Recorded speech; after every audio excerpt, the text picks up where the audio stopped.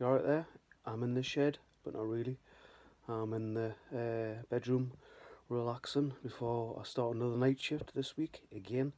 Seems to do every single week, every year.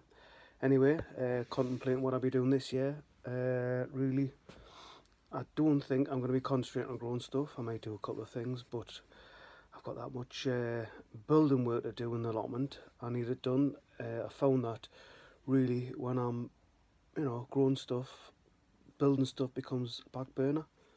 So this year, I think I'm going to concentrate on that.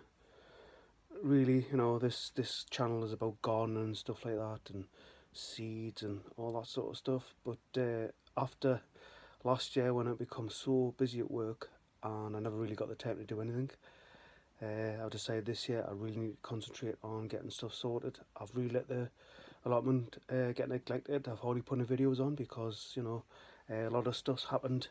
The start of December, the wind damage that I had a lot at home and the allotment, which still isn't sorted. The fence is still down, and I was there on Friday morning.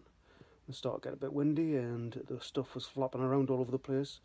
So I'm a bit hesitant of going to the allotment and seeing actually what's been there and what's happened. So yeah, let us know what you're doing this year. A lot of things do get in the way in life, but having an allotment is amazing and growing your own stuff, but sometimes it does take a lot of time. I think a lot of people do forget that it takes a lot of time to do the allotment. Anyway, thanks for watching my little video here. See you later, bye.